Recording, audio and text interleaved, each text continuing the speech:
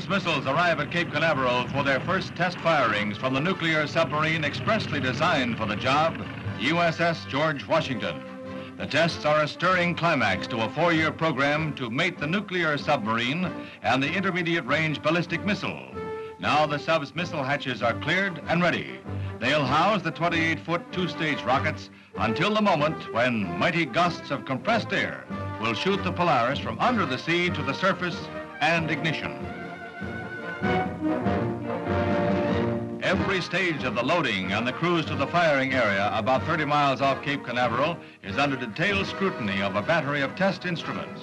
The George Washington goes down some 50 to 60 feet below the surface, and the time for launching is at hand.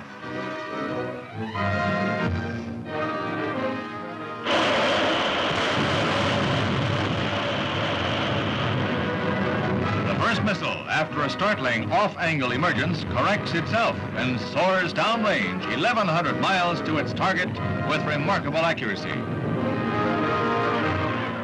few hours later, the second Polaris is fired. Another successful shot, an achievement of major strategic importance for America's defense.